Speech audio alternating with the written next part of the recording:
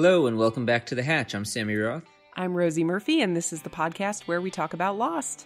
We're watching Season 5, Episode 14, The Variable. It is a Daniel Faraday episode. It's also one of Sammy's all-time favorites. We have lots of questions for him. But after that, we will have the first part of our interview with Mark Pellegrino, who played Jacob. Yeah, and he doesn't show up on screen for a couple more episodes, but I actually think this episode is a good place to start discussing Jacob-related things, so we will get into that.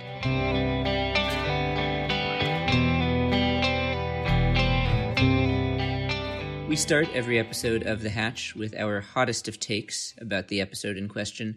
Rosie, what do you got on The Variable? What's your hot take?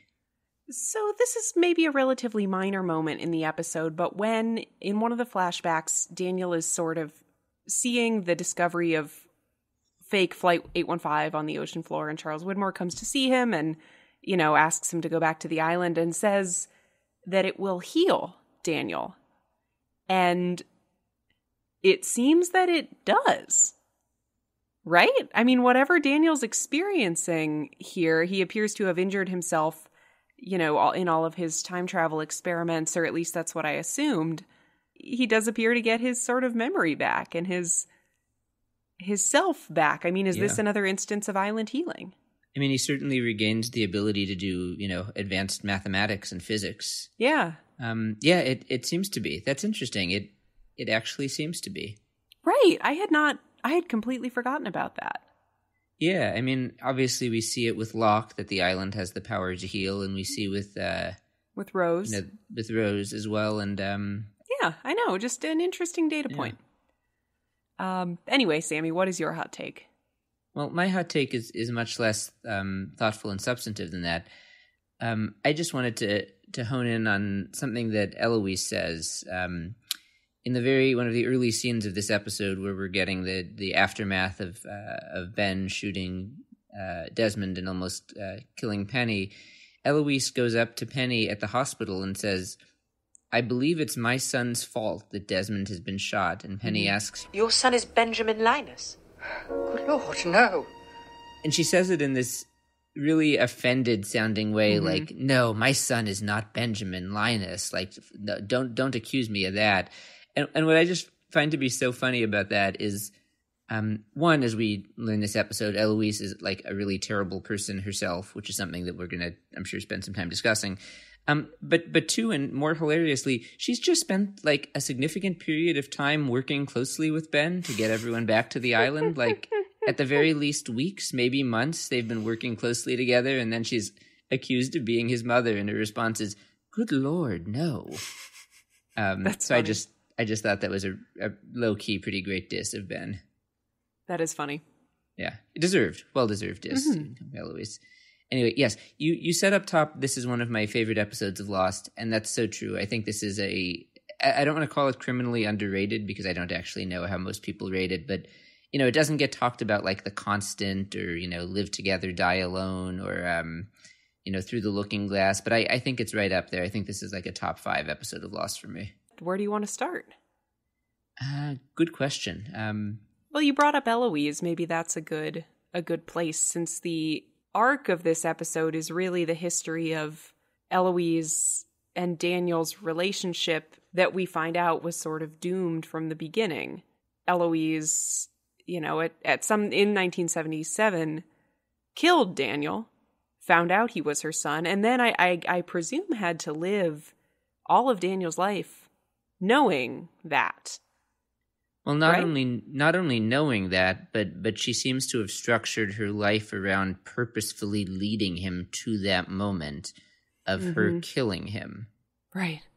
Because she is the, temporal police person, as we learn in Flashes Before Your Eyes, and she seems to think it's her duty or somehow incumbent upon her to make sure that this awful thing happens, that her son is led to his death at her own hands. It's quite painful to watch.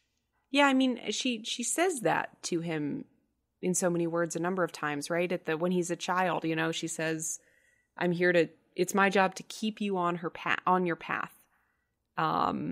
Which is, becoming this great physicist so that you can go to the island one day.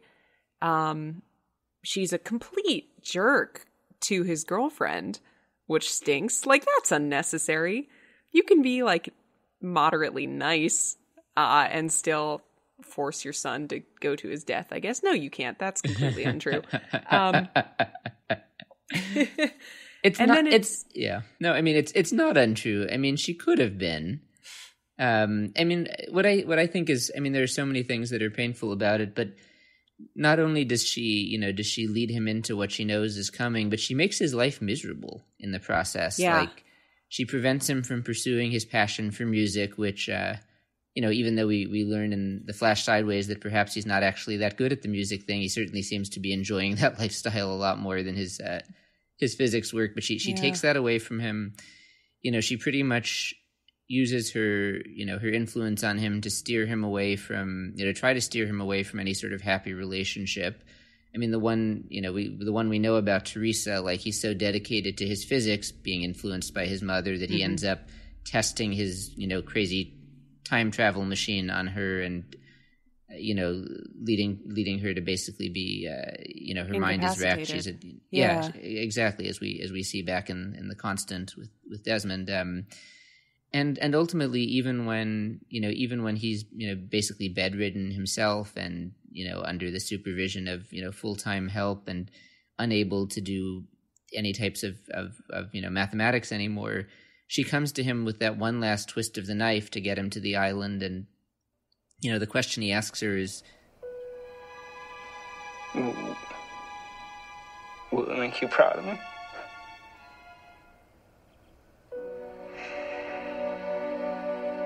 Yes, Daniel, it will. It's, I mean, exploitative doesn't, do justice to it, but clearly she hasn't just led him along this path. She's, railroaded him, into this very, very, very narrow life that she believes he has to live, to the point where all that's left of his fucked up mind at the end is the desire to make her proud, even after everything she's put him through. Like, that's what she has done to his mind and to his psyche. So no, I mean, you were joking about it, but even if she felt like she really had to get him to the island in the end, did she have to do it that way? Like, I don't know. Probably not. Probably didn't have to make him so miserable. Yeah, and it does seem in that final conversation before Daniel accepts the Widmore job that she really doesn't want to do it, right? And she's aware of what she's doing. You can see a lot of pain in the actress Fionnuala Flanagan's face. She appears conflicted, but she does it anyway. So I don't know how much sort of credit we give her for that. And I think, we've discussed this with Eloise before, but it seems like she felt like she had no choice. Like you said, temporal policeman. She knows from the beginning of Daniel's life that this is where it's going to end up, and whatever happened, which is awful. And, if we are to be generous to Eloise, which I do not necessarily think she deserves, but she had to live Daniel's whole life, 30 years and change, knowing that. That sucks too. And that's the island's doing, or that's sort of, she chooses to be complicit in this system and not to try to fight against it, but you're nodding. Yeah, chooses to be complicit. I was thinking about that a lot. And I agree with you, by the way. That's the generous interpretation, which I don't know if she deserves or not. But the question that I had watching this episode is, how did she end up in this role? Did Jacob come to her at some point and tell her, it is on, your shoulders to make sure that all of these things happen the way they were supposed to, or the way they always happened? I don't think we get any indication of that, but it's a possibility. But yeah, I'm definitely watching this and thinking, like, even if she truly believes that this is the way things were always going to happen and there's nothing that she can do about it, she's always going to end up killing her son. Why does she have to be the instrument by which that comes about? Why is she not capable, even if she doesn't feel she's capable of fighting this order of events or stopping it from happening? What's to stop her from just sitting on the sidelines and hoping that it doesn't have to be that way? Or at the very least sparing herself the culpability. Right. Because, she knows that, the way she experienced it, Daniel's last moments of life we're experienced. We're filled with the feeling of, oh shit, my mother this whole time was leading me to my death. That's why I'm dying right now. I mean, I can't think of a worst possible final thoughts to be going through Daniel's head. Why did she have to make sure it happened exactly that way? I mean, from what we see in flashes before your eyes, when she's showing Desmond, she points out the guy in the red shoes and says, "Oh, that's interesting." And then the ladder or whatever falls and crushes him. And Desmond asks, "Why didn't you stop it?" And she said, "Well, it doesn't matter. If I had stopped it, today, something else would have happened tomorrow. It would have been hit by a car. Or it would have, fallen off a bridge, or whatever." What was to stop her from applying that attitude here? Even if she really truly thought Daniel was destined for death, even if she thought he was destined for death at her hand and there was nothing she could do about it, why did she have to work so hard to bring it about in exactly this way? That, to me, is the cruelest and most sadistic part of it. Yeah, and it speaks to this kind of total and all-consuming faith in the island or the process or whatever that we've also talked about with John and with other characters. And if even this would not put her off from that, then nothing will, right? I mean, this is, as you said, sort of one of the most upsetting things, one can imagine. And knowing this, she seems to have chosen to adhere to the island plan, whatever it might be, and we can kind of make up the motive from there. I think because she thinks it's the greater good, because she thinks it's important, because she thinks it's her destiny. Like, there could be all kinds of stuff going on there, but no, I mean, I think you're right to recognize that in that last final scene when she pushes him over the edge to take the trip to the island, which is like the last thing that's going to, ultimately that she can do to make sure that this goes down. Like, clearly she is feeling regret and difficulty with it at that point. And maybe when it's come down to it in the final moments, when it's feeling more real than it did before, and she's feeling some uncertainty. But you said she still goes through with it. Doesn't stop her. Yeah. I think one parallel I want to bring in here, I think this is a good moment to look at Daniel's monologue at the end, which to me is one of the just most brilliant couple of minutes of Lost. It's 2.5 minutes of pure gold with Jeremy Davies just like turning pretty dense exposition into a totally captivating theory of how time and free will and destiny work. So I just love that scene, and I should put that out there up front. One thing I noticed in it this time that I hadn't really thought about previously, there's a part when he says, I've been spending so much time focused on the constants, I forgot about the variables. Do you know what the variables in these equations are, Jack? No. Us. We're the variables. People. We think, we reason, we make choices, we have free will. We can change our destiny. And I did a double take when I heard him say that, because it reminded me so strongly of what we're going to hear the Man in Black say to Jacob in the finale.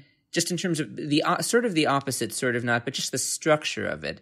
They come, they fight, they destroy, they corrupt. It always ends the same. We think, we reason, we make choices, we have free will. We can change our destiny. There's something there, I think, and I have some ideas about what it might be, but I just think that's too close a parallel to be coincidental. I think the same person wrote it. It's like when a president only has, one highly reliable speechwriter, and all their speeches sort of sound the same, whether they're talking about infrastructure or education or whatever. I think that was just the same writer, but fair enough. I mean, I don't know about that. I should check to see who the writers were of these episodes, but I guess they have a writer's room. I guess what I think, so often we talk about fate versus free will, and that's what this show is about. But it seems like something a little different here. I mean, I think Daniel is saying, we have the ability to make good choices and to try to help ourselves and to help others. Mm-hmm. And the Man in Black is saying, it's not that he's saying we don't have free will, but he's basically saying we're only ever going to make bad choices. They come, they fight, they destroy, they corrupt. It always ends the same. People are always going to choose the thing that leads to the most violence and death and destruction, and there's nothing you can do about that. Whereas Daniel is saying, no, like we have the ability to change our destiny. We can. I think to me the sort of underlying thing in his words is not just we can make choices and we have free will, but we can actually try to better ourselves in our situation, which is what he's trying to do. He's trying to save Charlotte. He's trying to stop the plane from crashing. He's trying to stop Dharma from having to Chernobyl in this electromagnetic energy. I guess and I know I'm trying really hard to make this work, but I kind of think it does. I guess I'm reading something in here that there's a duality that's not just fate versus free will, but is more about what kinds of choices are people capable of making. I don't think the duality here is so much between, like, do people have the capacity for good or are they more prone to evil?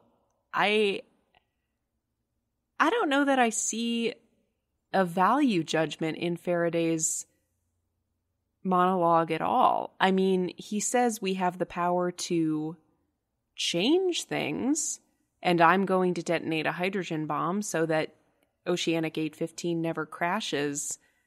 But I think the rest of the season is going to be devoted to the question of whether or not that is a good thing. And I think the show is sort of agnostic on the question of whether everybody would have been better off if the plane had never crashed. Totally fair. I don't know that Faraday thinks he's doing good here either. I think he's desperate and on the clock and, realizes, seems to have had this breakthrough and wants to change these things because, I take that back, because he thinks it's the right thing to do. I assume he wouldn't be doing it if he didn't. The man seems to have a moral compass, but. Right. I think he's especially thinking about saving Charlotte throughout all of this. Yes, for sure. And that's why he's asking to have the island evacuated and everything else. It's not just about stopping the plane crash, but what thoughts do you have about the monologue at the end? Since it's my favorite scene, so I could talk about it for 20 minutes. But what did you think?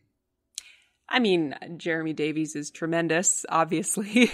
Other than that, I struggle a little bit with the explanation of, I was so focused on the constants that I forgot about the variables because, Daniel has been trying to convince everyone that the rules of the game are this: whatever happened, happened.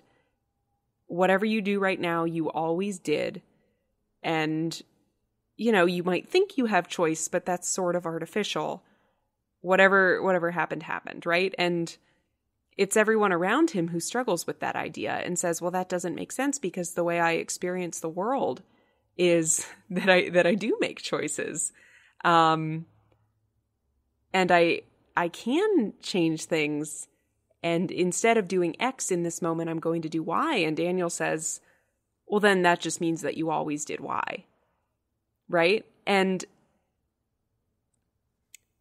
I think it is sort of a profound comment on, the man of science coming to believe that we do, in fact, have an affect on the world that he's sort of defining in this scientific way.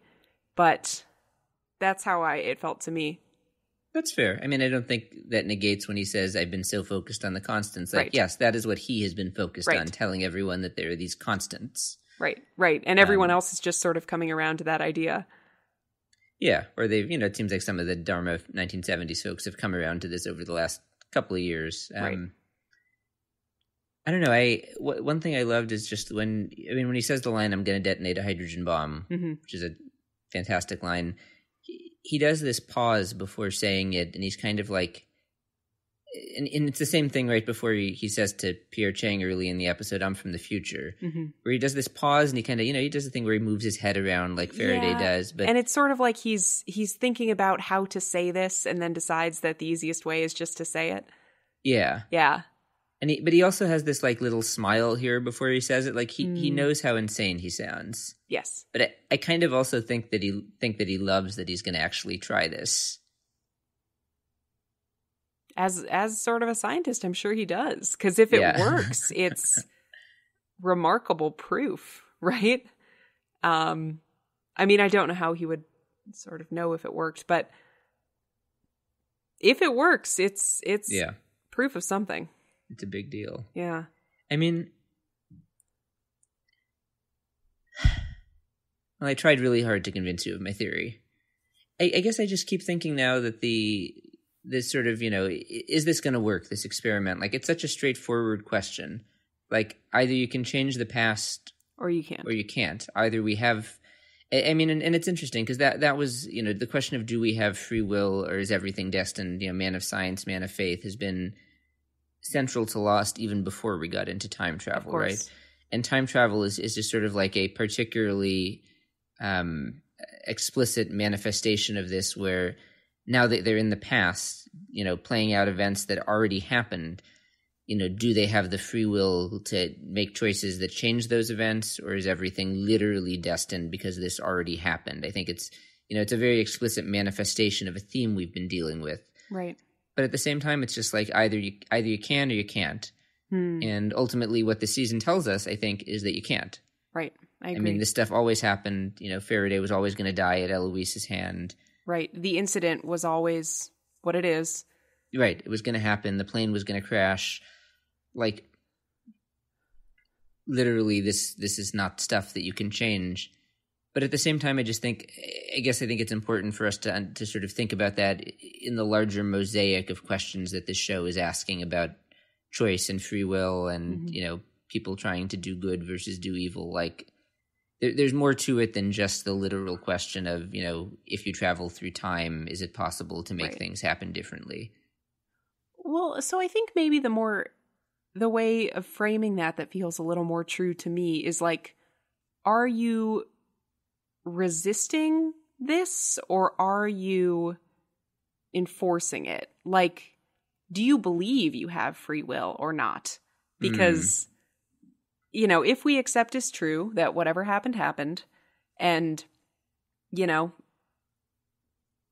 everybody always did what they do here, then that doesn't mean they don't choose to do those things in the moment. It doesn't mean they're like animatrons that are being moved around in a dollhouse by the island. Like, Jack still chooses to sort of go through with Faraday's plan. Juliet still chooses to go back and help detonate the bomb rather than leaving on the sub. They do all still choose these things. It's just that, and they just always made the choice. Like, I don't think those two things are necessarily mutually exclusive, but you have the people who are saying, nah, screw this idea. I'm going to try to act in this moment. And then you have people like Eloise who are saying, I know that, I have knowledge of the way that these things work. I have some insight into what the future is going to be like, and my job is to make sure that those things happen the way that they do. And to your point, even if Eloise had chosen maybe what would have been the side of good here, which is like the side of resistance to destiny, destiny may still have won the day, but that maybe would have been a quote-unquote good choice. Whereas she's not an animatron either, right? She does choose, it seems, to go along with the idea, whether or not she believes that it would make any difference if she didn't. Daniel's been telling everybody this whole season, it won't make a difference if you fight it, and everybody still fights it. And, does that make sense? It makes perfect sense. And I mean, I think sort of what you're saying is that even if it ultimately ends in roughly the same place, that the choices we make along the way, still matter somehow or still reflect something about us. We can choose how. Yeah, that's really interesting. I wonder, so why do the choices matter if it leads to the same place? I mean, why? I mean, I'm pressing you on philosophy now. Like, if things are roughly destined, why does it matter to resist or to not resist? Well, because I think we are the people that we are, and Jack is an example of somebody who, when he arrives back in 1977, is like, excuse me, what? I am not going to intervene to save Ben's life. So that's a choice that he makes, and the choice is to do nothing, right? To stay home and to not sort of act. And I think we criticized Jack for that a little bit because it's a little bit out of character for him. And yet, Kate and Juliet chose to intervene, and that led to the saving of Ben. So that little situation, that little microcosm that took place in Sawyer and Juliet's house, all of those people were still making choices. Jack makes the choice not to participate. Kate and Juliet make the choice to participate. That still says things about who they are. Let me try a slightly altered version of my original pitch to you here, because I think that what you're saying is resonating with me, and I think it's perhaps improving upon and clarifying, how I felt while watching this. I mean, the line that Faraday says is, "We think, we reason, we make choices, we have free will, we can change our destiny." And I really do think that he doesn't just mean we have the free will to make shitty choices. I mean, I think he's talking about the free will to make good choices, and maybe in the context here, we're talking about we can change our destiny. I mean, he is talking about resisting the established order for sure. I mean, he is talking about, we think these terrible things are fated to happen. Well, maybe they're not so fated to happen, because maybe we can make choices that would prevent them or that would stop them. And I do think I feel more strongly now after hearing what you have to say that stands in, some kind of contrast to they come, they fight, they destroy, they corrupt, it always ends the same. So I agree with you. I mean, I think that perhaps the context for this conversation is the question of, are we going to just go along with the established order and let, the forces of, the island or darkness or good or bad or whatever, dictate how things are going to turn out, or are we going to try to do something about that might be better? Yeah. And I think Faraday's saying we have the power to do something that might be better. Yeah. And some of this is the problem of knowing that time works this way, right? Like, nobody had this issue before the time travel started. It was just, in this particular moment, do I have free will, or does someone somewhere already know what's going to happen to me? Does the island know what's going to happen to me? Is the island leading us toward some destiny? And, Jack made choices in seasons 1 through 4, believing that, well, until later, believing that, no, that's bullshit. The island's not leading us anywhere. I have free will. John still made choices. Just because he believed that the island was leading him somewhere, he still, chose to go bang on the hatch rather than help save Boone. He chose to sort of go into the sweat lodge and be led by the island or whatever. It's not like he was just sitting on his hands the whole time. Just because he believed in destiny doesn't mean he wasn't making choices. He was just explaining them differently. And I think that's what I mean about like the whether or not to save Ben scene. All of the people in that cabin made choices. Just some of them chose, like, no, I'm not gonna try to save Ben, and some of them chose to say, I am gonna try to save Ben. And this is a very like stoner interpretation, and I apologize for that. It's the idea sort of that time is not a fixed line, right? It's not a track on which a cart moves forward and backward. It's more of like something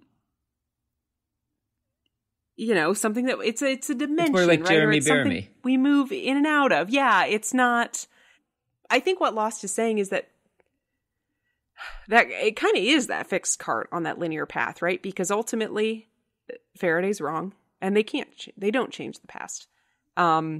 But within the little cart, they are still having conversations, making choices within the cart, but the cart is going where it's going.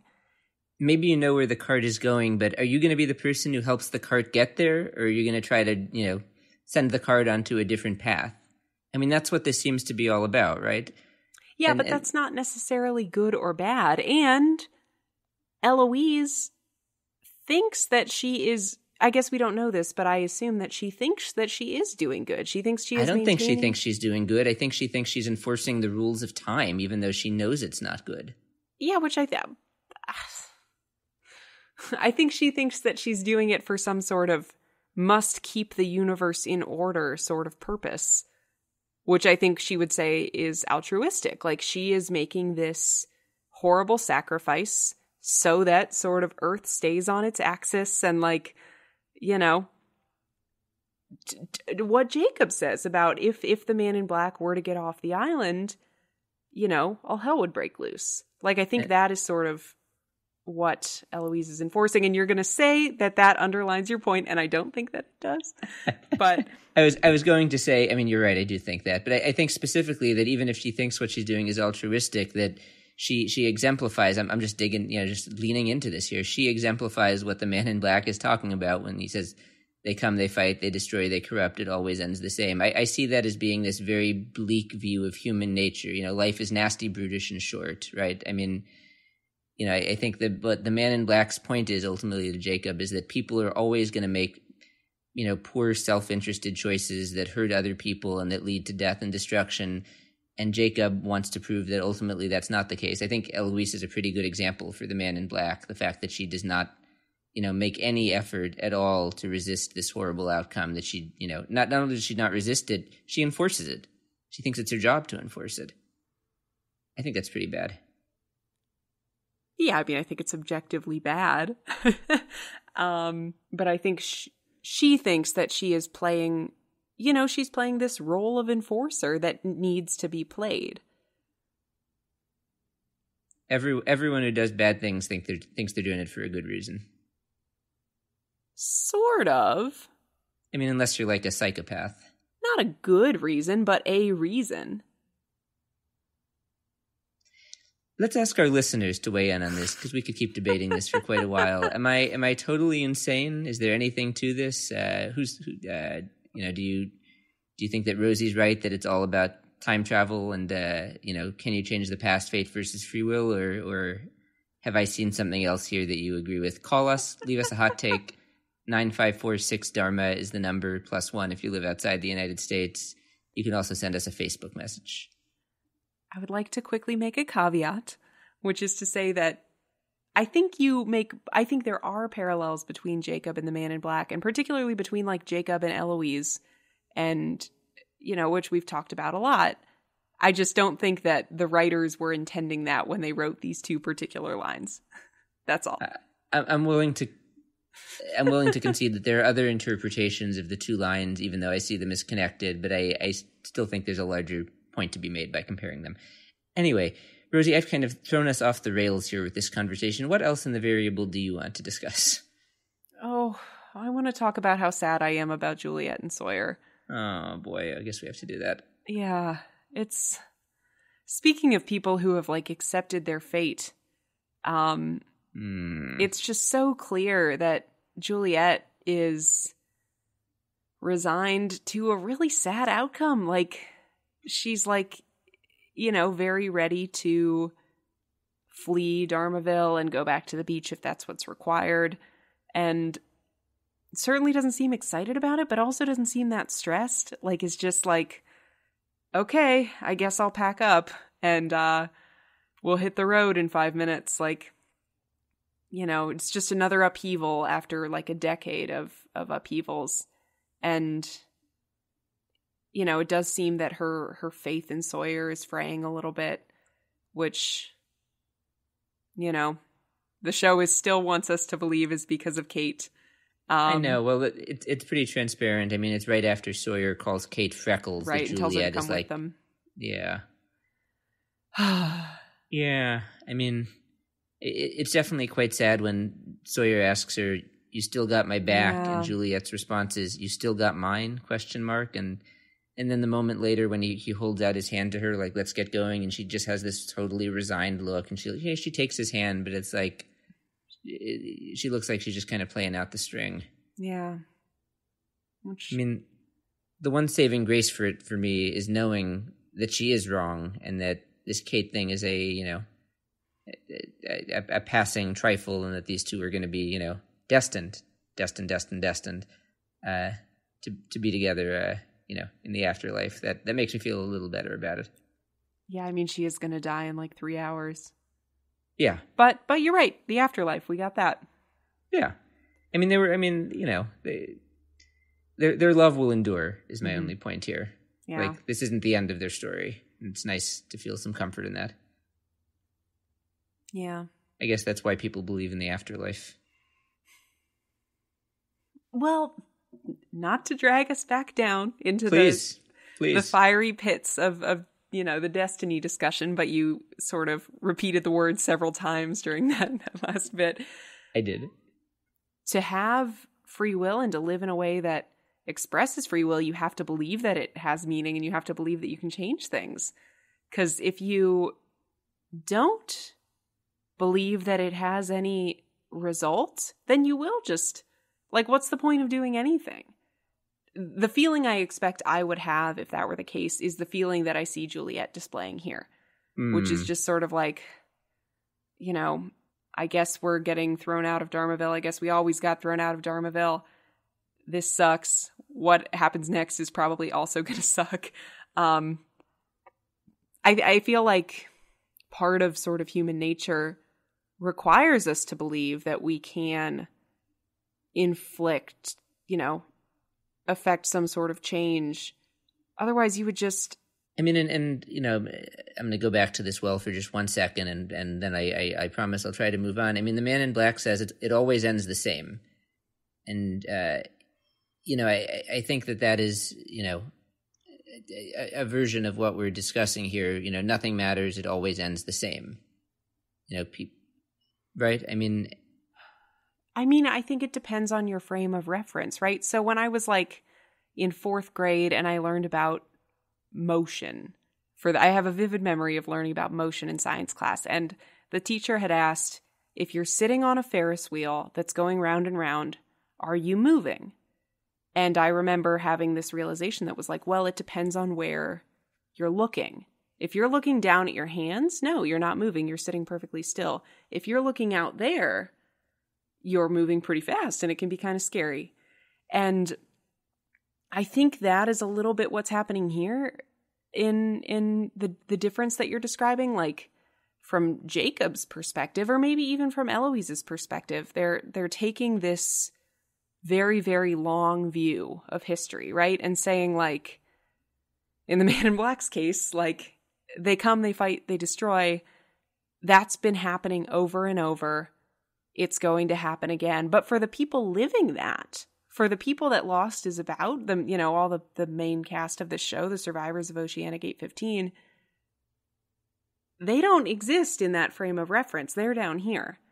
And they are living this. And it has enormous meaning to them because their frame of reference is one person's life. And, Daniel, one of the weird things about Daniel is that he's sort of moving between those two worlds. Like, he does have this sense of, oh my God, this is huge. This is like these challenges that I'm approaching are massive in scope, and he has sort of a sense of that world, but is still also existing down here on sort of the human person-to-person level with you and me. And of course, as a person, you have to believe that you can change things. And that's the difference, I think, between those two things. And that's what makes me think that they're not the same, is that the Man in Black is on the frame of reference that's outside the Ferris wheel, and everyone else is on it. Yeah. I mean, you might very well be right here. And one comment that makes me think that you're possibly more on target than I am. I mean, Jacob is not exactly on the other side of this. He is also, I think, looking at this from his comment is, it only ends once. Anything before that is just progress. I mean, I think he's also sort of dismissive to these, the stuff happening inside the cart that you described. I mean, the individual choices that are being made and how they affect, real people, or how they reflect on real people. I mean, he sees them as, progress towards what he would consider to be, a positive and arguably predetermined ending of his own choosing. Right. Right. Rather than something that matters in and of itself. Right. And the people like Eloise who choose to adopt that frame of reference come off as like hugely cold and calculating and disaffected because they've sort of chosen not to participate in these day-to-day affairs, right? They are taking that higher frame of reference, whereas, for Jack is the character who I think displays this most urgently, but like every decision is a huge decision because they're experiencing it here and now. And, I don't think the existence of a destiny makes any of what happens in that cart any less valuable, I do. Maybe more so than being oppositional to what the Man in Black has to say. Maybe Daniel's attitude here is more oppositional to the entire Jacob versus the Man in Black framework. I mean, both of them are trying to control people's lives and destinies to a certain extent, and Jacob maybe is always talking about people having choice and free will. He emphasizes that a lot in season 6, but as I'm sure we'll have discussed and will discuss, he's also trying to push people towards the choices he wants them to make. Right, and spend indeed hard. Their whole lives leading them toward those choices. Yeah, much like Eloise, who you put in the category with Jacob. So, yeah, interesting. Maybe part of what's going on with Daniel here is just fuck you to all of that. I mean, what really matters is people and the choices we make rather than these outside forces. Yeah. Well, yeah, and for Jacob to say, you have free will, but you have free will to make this precise decision within this set of circumstances that I have orchestrated very carefully. Like, is that free will? That's for season 6. We should, there's a little more to discuss this episode, but maybe considering where we are in the conversation now, we should turn on Mark Pellegrino and let people hear what he has to say about all this. I agree with that. We spoke with Mark a few months ago. Delightful conversation. We won't set it up too much because it's great. We are here with Mark Pellegrino, who of course played Jacob on Lost, a character that needs no introduction. Mark, thank you very, very much for being with us on The Hatch. Thanks for having me. Let's start all the way back at the beginning. With keeping in mind this was 11 or 12 years ago at this point. How did you get cast on Lost? Oh, so I had 4 auditions the day that I was supposed to read for Lost. They were all dramatic auditions, and the Lost sides were 7 pages long. And I turned to my wife and I said, I can't go up for this show. It's just too many pages. I've got too much other stuff going on. I'm going to have to say no to this. She said, you better go in on this show because it's like the hottest show on television. And and I'm like, yes, I know this. This is why I'm not going to go in. I don't have time to prepare 7 pages of material. I'm not going to go in there and make a fool out of myself and screw it up. But she convinced me to go in anyway, and somehow I was able to cobble together some rehearsal time on the piece and went in there and rehearsed, did it, in front of them, and didn't hear anything it was a good audition. It was really fun. It was the scene, it ended up being the scene between the Man in Black and Jacob on the beach, more or less, a version of that, but, different names, of course. And I thought it went very well. And I didn't hear anything for 3 weeks. Then suddenly I did. They want you to go up there and play this part. They didn't tell me the part, though. I didn't know what the part was. My wife, who had been watching the show, she says, "I bet I know what part you're going to play." And I hadn't watched the show, so I said, "What part? Tell me, what part you think I'm going to play?" She said, "I think you're going to play this part of this character called Jacob." I was like, "What?" I didn't know anything about how secret the scripts were and all that, so I was like, "Well, that wasn't the character that they gave me," and I don't know. And so I flew to Hawaii, not knowing what I was going to play. I don't even remember if I had a copy of a full script at the time or not yet. But when I landed, I think I went to the set. I went to go to wardrobe, and I think I had to go to the set to meet the person for wardrobe. And I believe Michael Emerson was like the first person I saw, and he's like, "You're our Jacob." And that's how I found out that I was going to be Jacob. And and so I'm glad I didn't know that beforehand, because had I known, I think I would have been really nervous about going in there, because the part was, carried the secrets of the island on his shoulders. Right. And, he'd been built up, for a while beforehand. There was so much anticipation, in fact, that one of my students who also became a friend of my wife and myself. Acting student, presumably. Acting student, right? Yeah. She was so into the show, and when she saw me come on as Jacob, she's like, "Oh my God, Jacob's Mark Pellegrino," and she couldn't get into it because she knew me as a person, and she'd been waiting so long for Jacob. It sort of was like a buzzkill for her. Man, that's so you hadn't been watching the show yourself? Correct. Wow. I got to tell you, as a fan, just the way your character is introduced, like sort of with no warning whatsoever in the first sequence of the finale of the penultimate season, it was quite mind blowing. I mean, I assume you've seen it. It's a great sequence. Yeah, I love that. That scene, that reveal scene with me and the Man in Black, I think is really great because they just drop it. They just drop it on you, and you're like, "What the fuck?" So yeah. At what point did you find out that Jacob was this godlike figure who carries, like you said, all the secrets of the island, who's been teased for 3 or 4 years? How was that explained to you? It was never explained to me except during one scene. I think I was with the young Kate in a scene, and Jack Bender, the director producer, one of the executive producers of the show, saw something that I did. It was early on in the work, and he saw what I did. And he's like, "That's it, Jesus the Carpenter. That's it." And it just so happened that idea really resonated with me. I was a former Christian, and I got really into the idea of Jesus the Carpenter and the Master and the Margarita, and this very humble but all-knowing, accessible being, and it just really resonated with me. But that's the only note that I ever got with respect to Jacob. And I worked with Carlton Cuse later on in a show called The Return, and we never really talked about the dynamics too much. Huh. Well, I was going to ask, Rosie, you being our in-house expert on all things Jesus and Christianity here, does that ring true to you? I mean, of course, there's so much, light and dark duality of man stuff going on with Jacob and the Man in Black that it definitely tracks.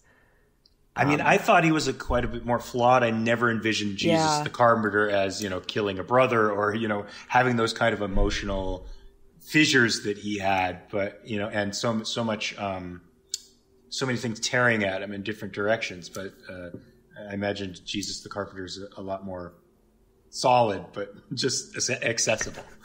Yeah. Well, that's interesting because one of the things that and this is jumping a little bit ahead of ourselves here, that I did want to ask you about, I mean, that the way they're, presented at a surface level is, Jacob the light side and Man in Black the dark side, but obviously it's more nuanced than that. And as we learn in the backstory, both characters have, their virtues and their flaws. I guess I'm just curious how, looking back, how did you understand, the conflict between these characters or what was going on? Like what as an actor was in your head as you're thinking about, here's my problem with this guy and what I'm really all about, in this conflict? Well, I mean, I saw the conflict as between altruism and self-interest. It seemed like, the Man in Black wanted to explore the world. He wanted to see. He wanted to know. He wanted to touch things. And Jacob had a larger, quote unquote, purpose. His purpose he saw as not about himself, but as about this wider sort of goal. And I thought that was the main struggle between the two, where they had their differences, was that Jacob felt that his life was more or less, how do I say it, more or less like a cog, a tool for this wider purpose, and the Man in Black didn't seem to want that at all. And so that was the conflict between the two of them.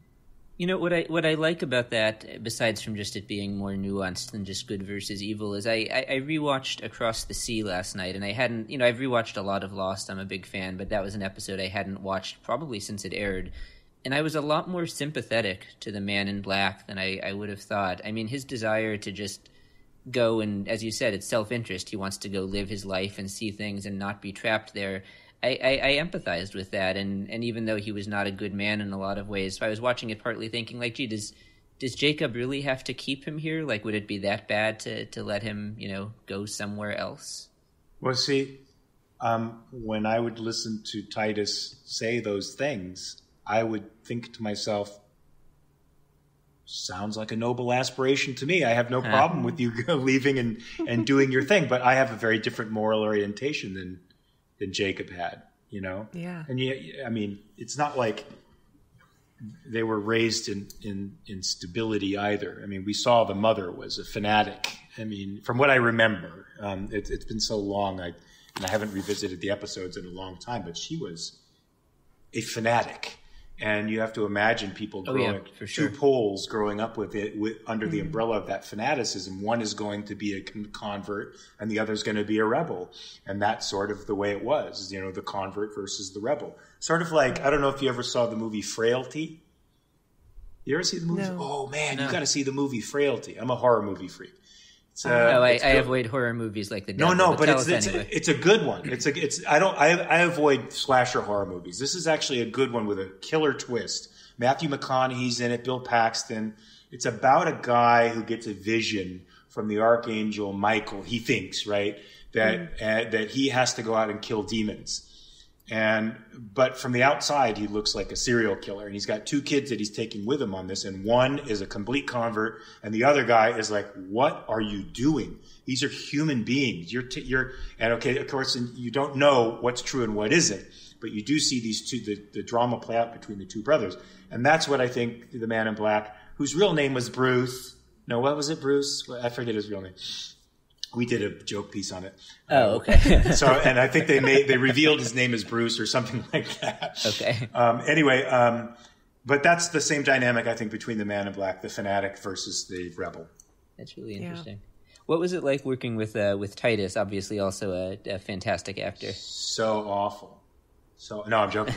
He's actually a really great. He's one of the greatest dudes I know. And I know you hear everybody say that. Like, do you ever hear an actor talk shit about another actor? I don't know. I think usually they just politely move on from the question if they don't. Right. Yeah. So you move on. You're diplomatic. But Titus is a genuinely really great guy, and we worked on a film together a few years before that one, and we'd spend our off times at P.F. Chang's drinking wine, and he would, because P.F. Chang's was right down the street from us there in Waikiki, and he would just regale me with stories. He's a great storyteller, and he's a great mimic.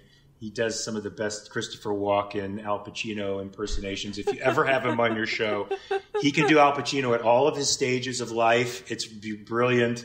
We got to get him for season 6, Rosie. Yeah.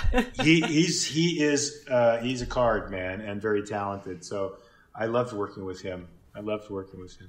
Yeah. You guys have, I mean, from that first moment on the beach, you have a great rapport. I mean, the hatred that you can feel between these guys kind of sliced with almost a wit. It's something. It has a magnetic energy on the screen. Yeah, I think we had a real connection. Ironically, in that first scene, they had him sitting with his back to me, and he's about 10 or 12 feet away from me, and I'm leaning against the log, and there's the fish fire in front of me. And I remember it was windy, and the surf is crashing. I could not hear a word he said. So when he was talking to me, he was more or less talking to himself, and I had to watch when I thought he was done and respond to what I think he said and how I think he said it. And I'm like I'm a Meisner guy, so I don't know if you know Meisner, but I like interacting with somebody and hearing what they're saying and feeling what they're saying. So it was really difficult for me to do that because I couldn't hear anything he was saying. That's well, funny. you wouldn't guess from watching the thing. Yeah, it turned out to be a good scene. I was surprised when I watched it. I'm like, wow, everything it works out. Somehow the craziness of filmmaking congeals into something watchable. Yeah. You mentioned earlier meeting Michael Emerson, and of course the other big scene in that season 5 finale is when he kills you. Yep. Which is this really intense scene, especially for his character Ben, but Jacob is like provoking him and kind of egging him on in this way that's really interesting. What do you remember about filming that scene? I'll tell you, I have a very distinct memory. Because I had never really watched Michael Emerson work before, right? And, every actor has different ways of rehearsing. I sort of walk through stuff and then gradually sort of work my way into it. So we do what they call a blocking. They don't even do a blocking rehearsal. They call us to the set and they're like, let's just read these words. Let's just say these words to each other. So there's no pressure on anybody. And right out of the frickin' box, he's doing this brilliant speech, fully emotionalized, right in my face. Like, you could have filmed that right there. And I was like, holy shit, this is intimidating, because it was like one of my first times on the set. So I got to meet straight up, somebody who worked very seriously from second one. It wasn't even about warming up. He was already warm and in the mode. And I remember being very moved by him, and I tried to let that be just part of the scene. He emotionalized me because he was so betrayed. He felt, it was like watching a son talk about, his father who was never there, who he gave everything to. And that really, really, really touched me, even though I'm trying to get him to do something to me. It touched me. His pain touched me. So you say you're trying to get him to do something. So this was one of my questions that I feel differently about every time I watch that scene. Do you want to stop him, or do you really want him to stab you to death? I mean, what do you think Jacob is actually doing there? I think that has to happen. I think the death has to happen for it to go the places where it needs to go, for Jacob to have the power to communicate to everybody the way he does. That's just my own take. So I do think he was picking a fight. I do think he was doing that. And the dynamic for me, from what I remember, that was fun to act, was how much Michael made me feel about him and his sorrow while I was picking the fight. So I thought it was a contradiction that was sort of fun to be in the moment. I didn't plan it that way. It just sort of happened based on what he was doing.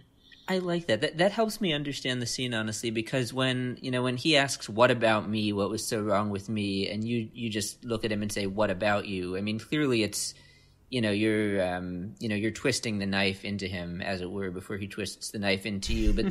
But then once he stabs and you fall, into him, like, you do look quite startled. Like it actually does look emotionally very painful to you to have to go through with that. Sucks to die. Yeah, it sucks to die. But I mean, and I don't even know if I'm reflecting what was going on in the moment, or this is just my memory of it.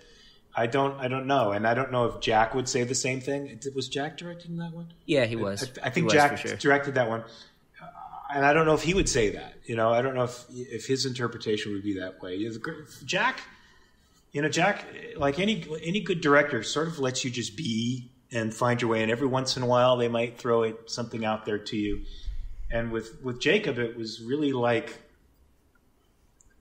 seeing what sticks. I don't know, because the character's so mysterious. And I just would try. I just tried to stick to the scenes telling me this is what's happening. This is what I'll do, and let's see what happens out of that. And the rest of the mystery was just I just figured you guys would do that work for me.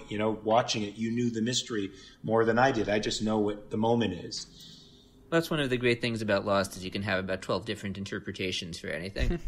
Yeah, right? Yeah, not a lot of shows like that. Lost was one of them. It's probably all valid. Yeah. One thing I noticed rewatching a bunch of your scenes, including that one, is like, when they first come into the giant foot where you're waiting for them in there. I assume you didn't really film it in a giant foot, but as you see on the screen, right, you live at the bottom of the statue. You're in a rocking chair and you're kind of hunched over and kind of steepling your fingers a little bit. And then I saw there were a few examples of it, like in the 6th season when you're talking to Jorge Reyes in the temple, you're kind of hunched over by the edge of this pool, kind of. I don't know. I wondered if there was something physical, like some kind of physical affectation you were trying to bring, because there were just a bunch of moments where you were like kind of hunched and brooding, and almost, I don't want to say like not quite Gollum like, but it was a little interesting. You weren't just standing up straight, looking at people. Not consciously, I couldn't tell you what was going on at the moment that inspired me to do that. But I just sort of. when I work on a part, especially one that has such a deep history like that, I do a lot of imagination work, a lot of journaling and fantasizing and thinking about things, and this one was a lot more free form and sort of in the moment and letting the moment take me wherever it did. There might have been a lot of takes where I wasn't doing that at all, and they might have thought that was whatever was in that scene made more sense to them. Yeah, I don't even remember that scene. I don't remember it. The second one that I referenced was in the sixth season, and you were appearing as a ghost to Hurley and sort of guiding him on this mission to go to the lighthouse. Yeah. Which happens a few times, I think, if I recall correctly. Yeah. All of you. I assume, by the way, that once they killed you at the end of the fifth season, you probably figured that was it, right? I mean, I imagine they didn't tell you you'd be coming back as a ghost all those times. I think I knew that I was going to be in. I knew I was going to be in a certain number of episodes, so I knew that I was going to be at the end of the fifth season and then the last season. Interesting. Yeah, it doesn't always work out that way, but yeah. There was a scene that you filmed with Zuleika Robinson, who plays the character Ilana, where she's in a hospital bed, and you're telling her you need her help. I spoke Russian in that, right? That's right. You spoke Russian and spoke a wide variety of languages and Korean in that episode. Oh boy, yeah, I remember that. I take it you don't speak Russian or Korean. Don't speak Russian or Korean, so I was nervous. But go ahead, yeah. Yeah. No, the only question was that character, Zuleika Robinson's character, Ilana. I think that was the only scene you shared with her. She was a regular cast in the sixth season, and there was all this speculation about who she was and what she was doing there, and it never really got explored. I think she said at one point that she was supposed to be your daughter, but that never came out on screen. Do you have any recollection of anyone talking with you about that character or her being your daughter or anything like that? None. Interesting. None. But I do remember getting my Russian tapes and my Korean tapes and having to learn that dialogue. Well, Daniel Dae Kim says you speak excellent Korean on the show. He's very kind. And luckily I had him guiding me because I was like, look, guys, I'm nervous as heck because I think fans got at him because he didn't speak fluent Korean, right? But Sun did. Was her character's name Sun? Yeah. Sun, yes. Played by you. She spoke perfect, flawless Korean, so I was like looking at her like, just bear with me, and I let's just pray to God we get through this, okay? And it was a little nerve-wracking, because I had to give them a blessing in Korean, and it was like a page and a half of dialogue in Korean. Oh, jeez. And I'd never done anything like that before, so it was a little scary. And Daniel was just really, really supportive. He's really one of the nicest guys. I mean, because when you're coming onto a set, even for a character that becomes established in a way, you're coming on to a set where people have been on the show 5 years. Yeah. They're very comfortable with everybody they're working with, and every once in a while you get a guy like Daniel and they were all very accommodating and very nice, but you get somebody who goes out of his way to just make you feel at home. And, and that's when you're a series regular, it's sort of important that you do that, because a person coming on for a short time they just have that little moment, and you have all these years that you've built up sympathy and love from your fan base. And these people are just coming in for a brief amount of time. And that adds a little something to the work that makes it difficult. So I really appreciated him being supportive. Yeah. One of the other actors who you work with a great deal on the show is Nestor Carbonell, who played Richard. There's at least one whole episode where we sort of get Richard's backstory, hundreds of years of it. And Jacob is present throughout that episode. What do you remember about working with Nestor or kind of creating that relationship that spanned centuries?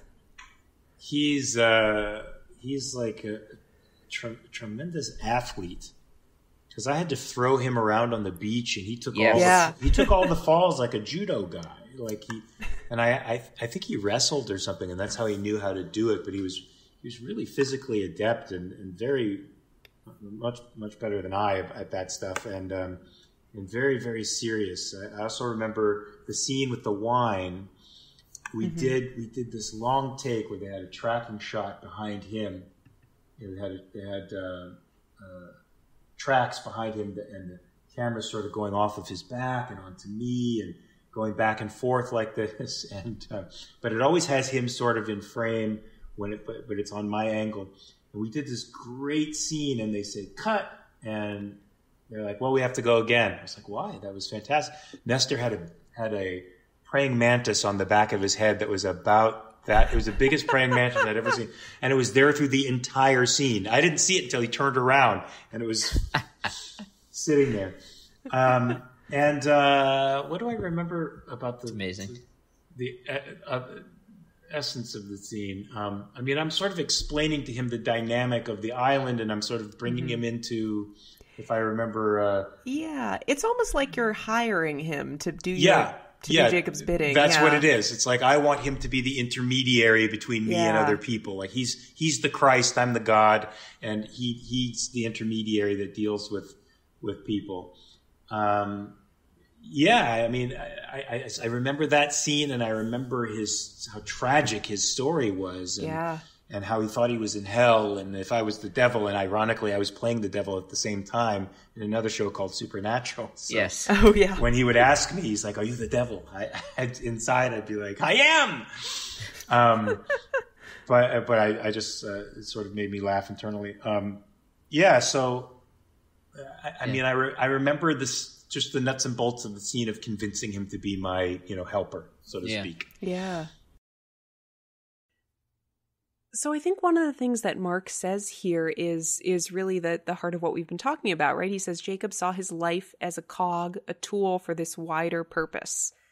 Like, Jacob's being used by the island too, right? He's in service to something as well, even though he is calling the shots. Like, and whether he actually is sort of receiving messages or whatever, I don't know that particularly matters, because he believes he's in service of this, I hesitate to use the word greater good, because is it good? I don't know, but in service of this greater purpose. And that's what's sort of guiding his decisions. Yeah, I really liked the comment that he made about himself and the man in black, and how their mother was a fanatic. And he says, one's a convert, the other's a rebel. And I think that,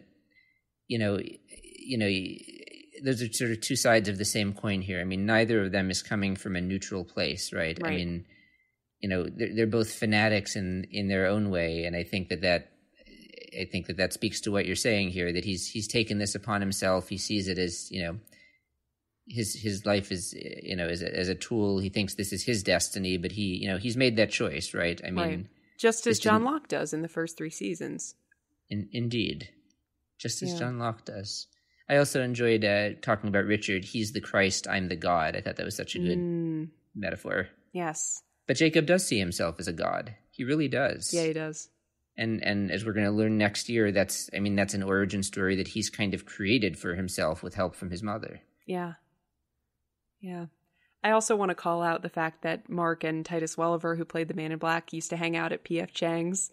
If you remember when we spoke to Francois Chow, who played Pierre Chang way back in season 2, I believe, one of the things he wrote into Pierre Chang's origin story was that after he left the Dharma Initiative, he moved to the United States and opened an American Chinese restaurant called P.F. Chang's. I forgot about that. That's so great. I think about that all the time. That's so weird. People ought to go back and listen to that conversation we did with him in season 2. And also, since we're talking about her this week, by the way, Fionnuala Flanagan, who plays Miss Hawking, we had on the show earlier this season. But, the Dr. Chang stuff, we kind of got lost in our philosophy debate back there. But some great scenes with him this week. I loved his interactions with Faraday. Oh, yeah. Yeah, it's interesting here that Chang's first reaction is to think he's messing with him. Like, he thinks that, Daniel was down in the mine and overheard him saying something about time travel and is now just, fucking with him. Like, do people in the Dharma Initiative do this? And this goes back to your point about this being, a very strange group of people. Like, who would do that? Who would say, oh, this is your son, I'm from the future, isn't that weird that his name is Miles? Like, I don't know, man. That seems like not a very good joke. No, I'm with you. It speaks to the just sort of like general tomfoolery and shenanigans that are happening all over Dharma all the time. Indeed. No, I mean, when Faraday drops on him, Miles is your son, it's just like, man, this guy is just blowing shit up. Like, we've spent this whole time trying so hard to hide everything, and Faraday just shows up off the sub and is like, I'm from the future. Miles is your son. It's so fun to watch. It's one of the things I love about this episode. I also, by the way, talking about Dharma shenanigans and tomfoolery, Stuart Radzinski in this episode now has goons with guns and pretty much stages a coup of, Dharma's military, I would say, by capturing Sawyer. And, by the end of this season, I think he's arguably, done a coup on the whole Dharma initiative and takes over for Horace.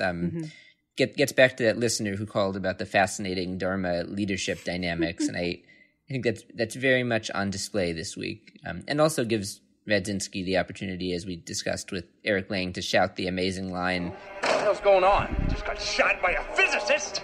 which is one of the great lines of Lost. It is. And it's funny that, as we see Radzinski ascendant in these last couple episodes, he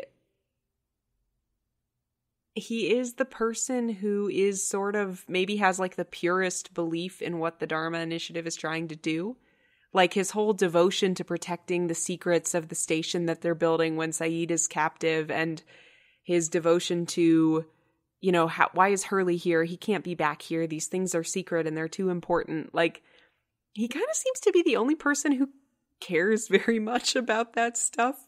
And is enforcing it from a place of like belief rather than, I'm just doing my job or whatever. And maybe that's why Radzinski is the guy who ends up down in the hatch. I was going to say the same thing. I remember we theorized back when we were talking with Eric about how maybe he felt guilt about what happened. But I think this is an equally compelling, if not more so, explanation that he was just such a fanatic that he felt like this has to happen and nobody can be entrusted with it but me. Right. Stu, talking about leadership, one comment that I just meant to bring up earlier when we were chatting about Juliet, Sawyer once again this week just shows what an incredible leadership figure he has become. I mean, as this beautiful life he's built is just completely falling apart around him, like, yes, eventually he's going to take his anger out on Jack, but for now, he's sits them all down, leads the meeting, and just tells them the facts. All right, people, party's over. I know y'all just showed up. The rest of us have been here for the past 3 years. This is our home. The last thing I want to do is leave, but we ain't got no choice. And I'm just thinking, if I'm Sawyer in this moment, I'm just going to be so incredibly pissed off at these people for coming back and fucking shit up that I'm going to be in no position to be sitting and trying to lead the making of smart, logical, sound decisions. Like, I'm going to be, yelling at, and I don't think I would resort to physical violence myself because I'm not that type of person, but I'm kind of amazed that he's not, like punching them all in the face here. Instead, he's sitting them down and trying to figure out, what can we do now? What do we have to do next? It's so impressive that he's able to handle it in this way. Yeah. And we know based on his later actions, as you say, that he is pissed at Jack and company for coming back and messing up that this nice life that they built. I think Sawyer very happily would have lived many years in the Dharma Initiative with Juliet if he had had the opportunity. And yeah, it sucks, but you're right. He rises to the moment and says, no time for that now. Our sort of immediate problem is that Phil is tied up in the closet, and Daniel Faraday's back for some reason and is saying all this shit, and clearly we have to leave. It's just a matter of how. Yeah. Phil in the closet is also low-key hilarious this whole episode, but Jack, Phil, Jack. Oh boy, it's a great episode. It's such a great episode. Am I crazy for thinking it's as good as it is? Am I overestimating it, or did you love it too? No, it's great. It's really, really, really well written, if I may say so myself, not being a TV writer. I mean, there are just I talked about this a little bit just with how Daniel's monologue sets up the end of the season, but there's also just the bits about, the episode opens with Penny in the hospital, and you're like, oh yeah, Desmond got shot. What's happening with that? And then Eloise shows up, and it all builds very nicely, and then at the end of the episode they return to that, and you get this nice moment of like, oh, thank God, at least Desmond's okay. And every time Desmond and Penny are on screen together, I like tear up. It cannot be helped. And they get this really nice reunion, and Desmond says, I said I would never leave you and all that, and you do get to be like, oh, at least somebody is happy. Yep. The construction of that is brilliant, how they open and close with those characters. Yeah, it's really nice. It's really brilliant. And by the way, you mentioned the writing. I checked because I said I would look this up earlier. The Incident was unsurprisingly written by Damon and Carlton, and this episode was written by Eddie Kitsis and Adam Horowitz. So that doesn't necessarily disprove your theory that those two lines that I quoted might have been crafted by the same person, but at the very least, those weren't the names of the writers on the episodes were different. Yes, you seem so wowed by that. That's great. We will be back next week with Follow the Leader. No real centric character in that episode. I think Lostpedia kind of categorizes it as a Richard-centric episode, which I've always had questions about. But regardless, we will be back with Mark Pellegrino and more from our conversation about Jacob. As Sammy mentioned earlier, much discussion in this episode. If you would like to leave us a hot take about these subjects or any others, you can give us a call at 9546-DHARMA. We're also on Facebook at facebook.com/The Hatch Podcast and on Twitter at The Hatch Podcast. We love it when you rate and review us on your podcast app of choice. Please give us a rating. Let us know what you think of the show. Our theme music is by Andy G. Cohen, and our cover art is by Danny Roth. And we will be back next week. Namaste.